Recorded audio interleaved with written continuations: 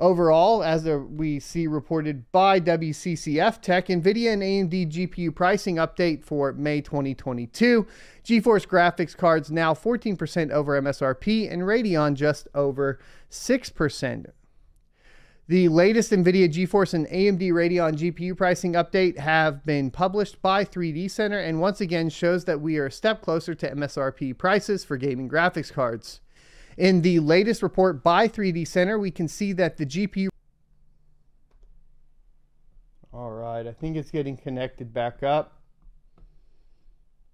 This is not the right one. Okay. We're back. We got hit with something.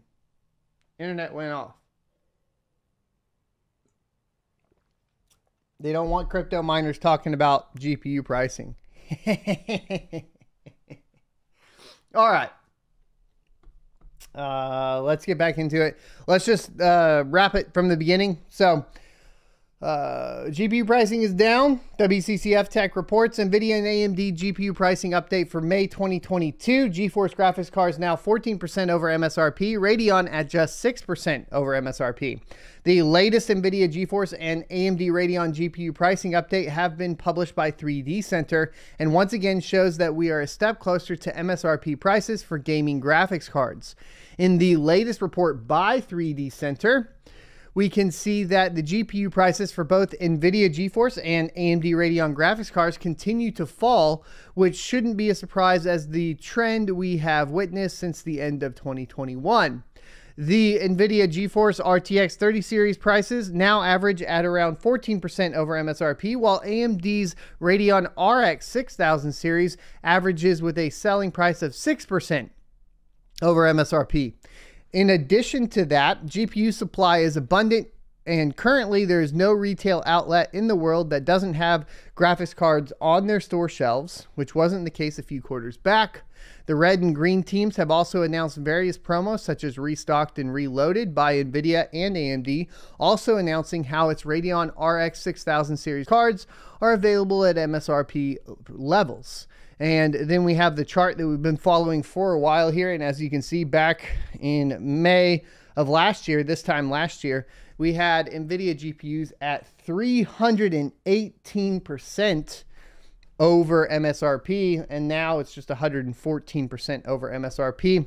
AMD cards are around 216% at their peak, and they're down to 106%. It is important to note, because of the kind of timing of the releases of AMD and NVIDIA GPUs on the last release schedule, you did end up having kind of this release where AMD's third-party board manufacturers kind of launched their MSRP a little bit above what you would traditionally expect from the pricing on their GPUs. So the MSRP prices are a little skewed. I would say they're even kind of over what they would have been if they were trying to remain competitive with NVIDIA at the time.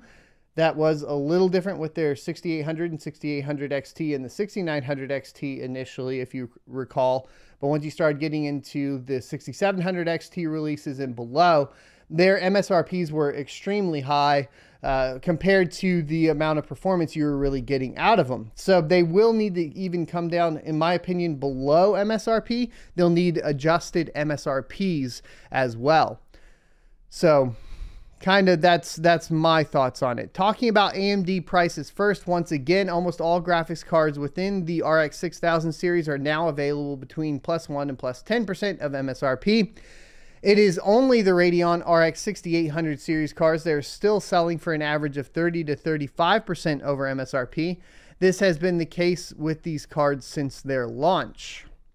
The NVIDIA lineup averages around 14% over MSRP, but it is just 3 cards at the moment, the 3050, the 3060 Ti, and the 3070, which are priced 20% over MSRP. And that's pretty interesting because nobody is picking up the 3050 for mining. The Enthusiast 3080 Ti can actually be found below the MSRP, which is impressive given that it offers performance similar to the 3090 Ti, which costs several $100s more. Also, it's important because 100% hash rate unlock makes it a pretty beastly card at 125 mega hash a second with around 300 to 340 watts at the wall. That is pretty good. I think a lot of people start picking those up for mining if it gets more and more stable, of course, because there are still stability issues there. But it will make it a lot more enticing than a 3090. Why is it more enticing than a 3090 or 3090 Ti? Well, the reason is that it only has 12 gigabytes of RAM. Now, in a lot of cases, people will be like, well, isn't more RAM better? And yes, but no in this particular situation, because what you end up with on the 3090, for example, is that you get memory modules on the back of the GPU, which is much more difficult to cool, which actually interprets into, unless you do modifications to the GPU itself, less hash rate average, right? So you end up getting throttled memory just because you can't get those memory modules on the back cooled down. So getting the same bandwidth with less memory on the 3080 Ti is why we are seeing basically better performance out of the 3080 Ti on Ethereum with the 100% light hash rate unlock. It's probably why it was important for the light hash rate locks to come in early for NVIDIA there. We recently saw the AMD Radeon RX 6900 XT being sold at $100 US below its MSRP over at Newegg. There are just a few cards that are currently in demand and would take a few months or a few more months to hit their MSRP figures, but the vast majority of the RTX 30 and the Radeon RX 6000 lineup is currently being sold at normal prices. This, along with prices now coming back or at MSRP, means that the GPU market is out of the worst and prices and availability can now go back to normal.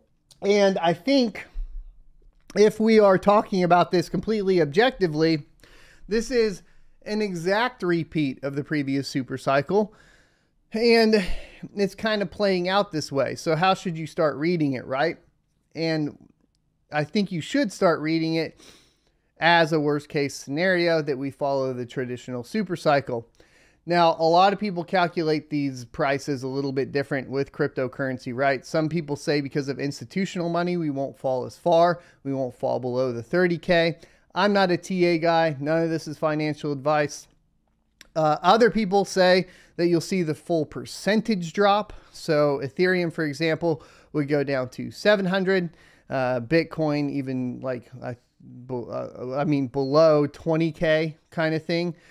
My perspective is typically going to be like following the previous all-time highs. We've talked about this before, so I would lean towards a 21K Bitcoin and $1,100 Ethereum. I'd like to hear your thoughts and opinions in the comment section below, as well as the chat. I hope you enjoyed this clip from the Crypto Mining Morning Show every Monday through Friday, 7:45 a.m. Pacific and 10:45 a.m. Eastern Time. You can check out more clips here, or if you're interested in checking out the entire live show, you can check that out down here. Thanks for watching, and I'll see you next Tuesday.